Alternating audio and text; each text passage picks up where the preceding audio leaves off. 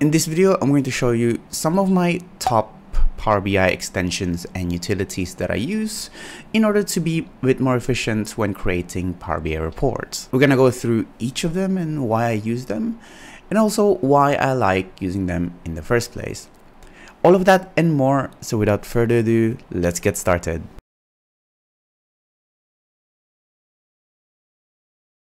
Hi, my name is Fernan, and welcome to the Solutions Abroad YouTube channel, where we cover tips, tricks, and best practices when working with Power BI.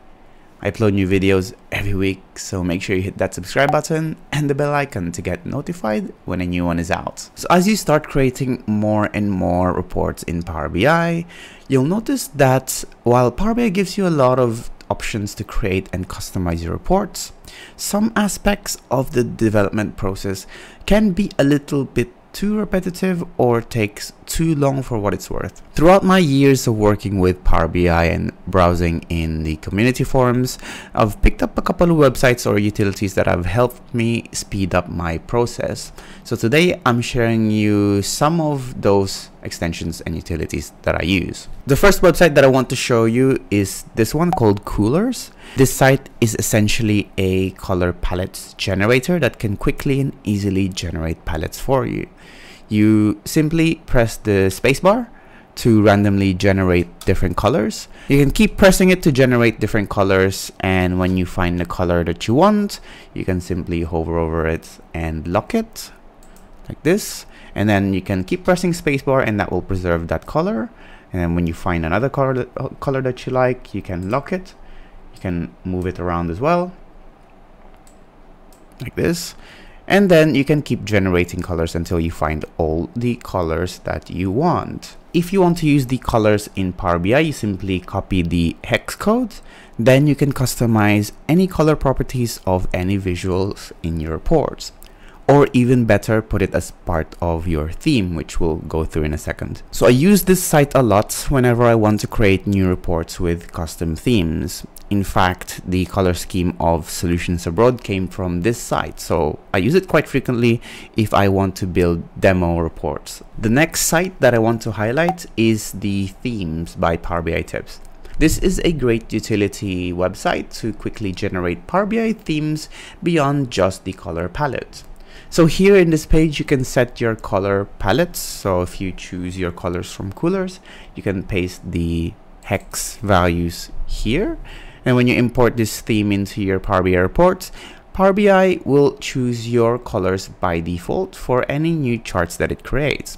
Even though that doesn't sound so terribly helpful, it does save you a lot of time in the long run because you'll be creating tons of charts in your reports. So as I said before, it's not just the palettes you can customize with this. You can go to properties and you can customize different aspects of the different charts here, like change their let's say data colors or data labels. You can choose to customize individual charts like this, or customize the global properties here, which affects all visuals in your report. I use this bit a lot for setting small things like font types, display units, font sizes, data labels, or drop shadows if I'm going to be using it frequently.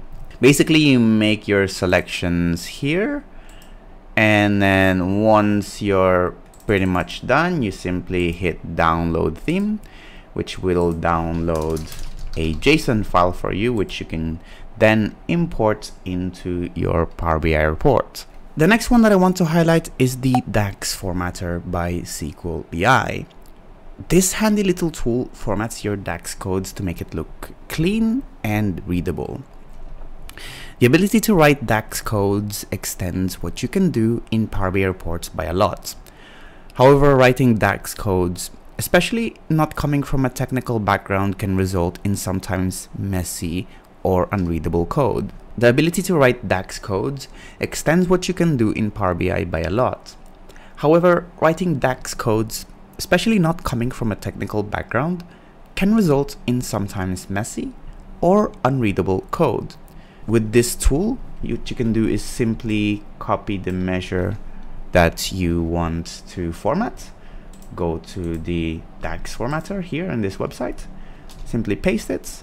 If you hit format, It will automatically format it for you.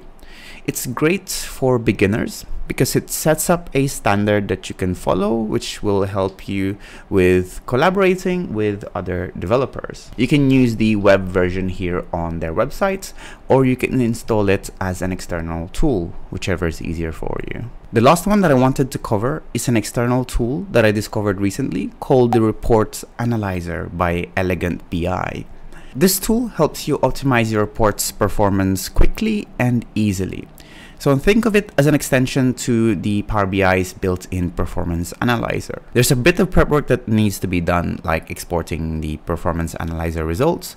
But once that's done, the tool will simulate your canvas, overlaid with the performance analyzer results, and highlight any visuals that takes a long time to load. It has other features that you can play around with, like adjusting the DAX query times to highlight slow loading reports, or even generate some recommendations, which is great if you're not sure where and how to start optimizing. I really want to cover this tool in great detail because it makes optimizing your Power BI reports so much easier. I'll leave a link to it in the description box below if you want to check it out. And that's really it for this video. So those were my top tools that I use. If you have your own tools or utilities that you use and would like to recommend, please post them in the comment section box below. Thanks for watching. As usual, give this video a like if you found it useful.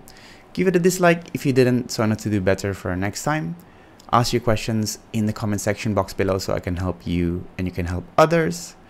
If you really like this video, we have a Patreon page where you can support the channel and get exclusive perks like early access, demo files, and credits at the end of these videos. Thanks again for watching and see you on the next one. Bye-bye.